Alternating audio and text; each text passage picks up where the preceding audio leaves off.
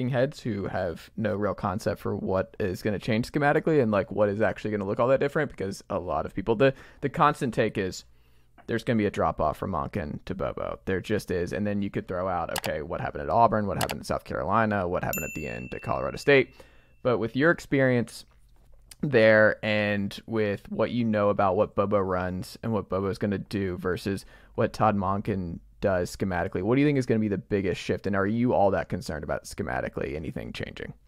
Yeah, no, the answer is no. I'm not. I'm not concerned schematically. I think at times we probably put too much. I say we, the collective, as just like fans and people in the media, put too much of a focus on an impact on coaches and probably talk enough about players. And I think any coach will tell you, good players make good coaches and bad players make bad coaches. And it really is that simple. And with Georgia right now, they have great players. I mean, they've stockpiled talent. I've said this and it's true. And I've talked to other Georgia teammates and they've reiterated the same thing that I played with.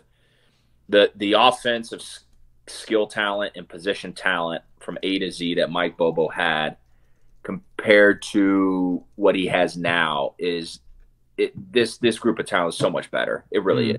I think the most talented offense that he had, in my opinion, was probably the 2012 offense, which set a lot of offensive records, averaged 40 points per game, took Alabama down to the last play in the SEC championship game. And I still think, man, what he's inheriting on the offensive side of the ball, and even with a quarterback who's kind of unproven in Carson Beck, but a really talented skill position group who's bringing back pretty much all their leading receivers from last year, added 2 guys in the portal, and Ra Thomas, Dominique Lovett from Missouri, an All-American tight end. And then you just look at their offensive line. I mean, it's just 5-star after 5-star. And then you throw on top of this, he's going to have a great defense. Like, people forget that Mike Bobo never had a great defense when he was at Georgia, averaging 3 points per game, whatever year it was. It always felt like it was if, we would have to score with 43 points to win to an extent, or, he just never had. He had good defenses, kind of hit or miss sometimes, but man, it's just on offense or defense, it's not the same. And so the players really are going to make it, I think, a lot easier for him. And he's already a great coach, developed a lot of really great quarterbacks and other positions that he's put in the NFL. But there is high expectation that comes with it. You're 2-time national champions, and the name Bobo, it's funny, the name Bobo around Georgia is a polarizing name. I mean, it brings out a lot of emotion, good or bad. What does it do for you? Mostly good? Bad? What is it for you? Yeah, mostly good. There are some PTSD moments getting ripped. Because he doesn't seem like that kind of guy. Is he kind of different as a coach? Would he surprise a lot of folks versus how he is in quarterback room meetings and things like that? You say that he's not like that. What do you mean? He seems very low key. He seems very laid back. He seems very just. I don't know. I feel like he's completely different than that with actually coaching quarterbacks. He's very intense, very demanding.